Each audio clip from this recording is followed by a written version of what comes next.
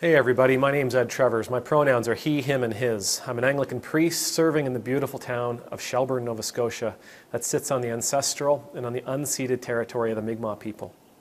So before we get into the meat of this, please understand, I know that I am a small town priest on the east coast of Canada, and that what I'm about to say may sound boastful and arrogant. Please, I am coming at this from a place of humility. This is simply me trying to come up with a way of verbalizing what I see to be the opportunity for a channel like this in a world like ours.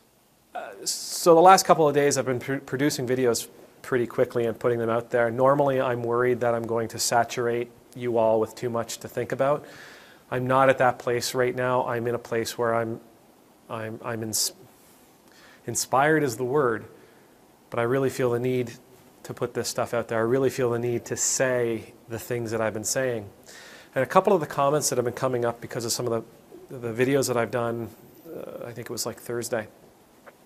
And by the way, I'm going to mention them, they are right? They said, you're preaching to the choir. You know, what you're saying here is great, but all of us who are watching it, we're right there with you. We believe what you're saying. We are encouraged by what you're saying. We understand what you're saying. We believe what you're saying. The people that need to hear this aren't watching this channel. Now, you're absolutely right when you say that. You're absolutely right when you say, I'm preaching to the choir. So I want to take a few minutes right now, and I want to talk about strategy. I want to talk about why I think this channel has come to exist. When it all started out, it was meant as a way for me to communicate with my parishioners here in Shelburne, 50, 60 people. We're well beyond that. We're well beyond that, and that's awesome. That's incredible. But I've also, because there's so many more people on here, the mission has changed as well. And I see the mission as twofold, really. Because so many of you believe the way I believe, and by that I mean progressively, not necessarily religiously, not necessarily about faith, but rather about progressiveness. One of the missions I believe going forward with this channel is to equip. It's to pastorally take care of people in such a way that I'm sharing a message that equips you, that empowers you, that encourages you to keep moving in the directions that you're going, to keep moving to make this world a better place, to keep moving to improve yourself and to grow your own abilities and your own sense of awareness, your own sense of self, and to grow a healthier sense of self, and therefore to help you build up your community. I also think in that same vein of thought that as we tackle some of these theological issues that we've been tackling, perhaps I'm able to say something that helps you when you have an encounter with others. When you have an encounter with others who think from the other perspective, and therefore you now have something that you can offer back that maybe creates a conversation. And that's what leads into the second aspect of what I think the mission of this channel is. Again, I know I'm speaking to the choir. I know that I'm not speaking to thousands of people on the right-hand side and all of a sudden making them go, huh, I've got it all wrong. That'd be awesome if I could do that. Today, that's not where I am. It's not where we are as a channel.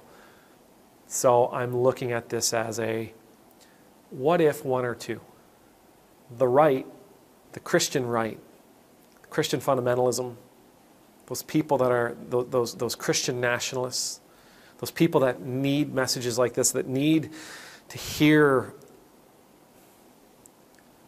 a theology like this.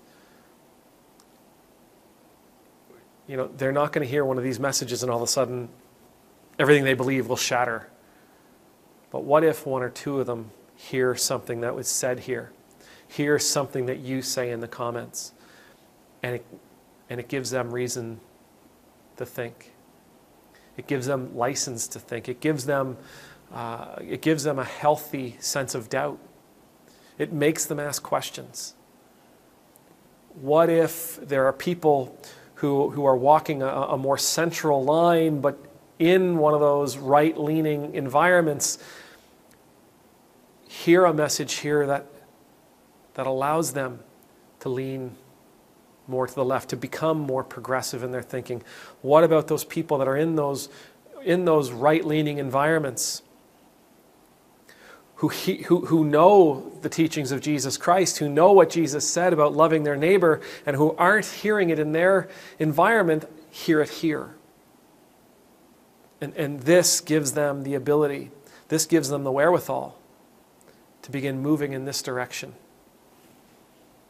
What if we reach 1 or 2 people with a video? What if we reach 3 or 4 people with a video? What if a channel like this exists not to tear down the walls of right-wing nationalist Christianity, but rather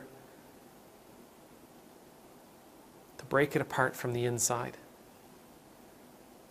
1 or 2 voices at a time, 1 or 2 hearts at a time. Not in a manipulative way, in a life-giving way, in a loving way. That this place, as it is a place of safety and conversation for us, becomes a refuge for those who find themselves in those right-leaning environments. I know I'm preaching to the choir, and I'm deeply grateful that you're listening. And I'm going to keep talking.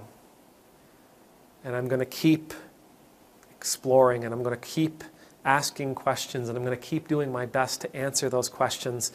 And what I'm going to ask of you is that you continue sharing what we're talking about on this channel. That you, if you aren't sharing it, that you begin sharing it.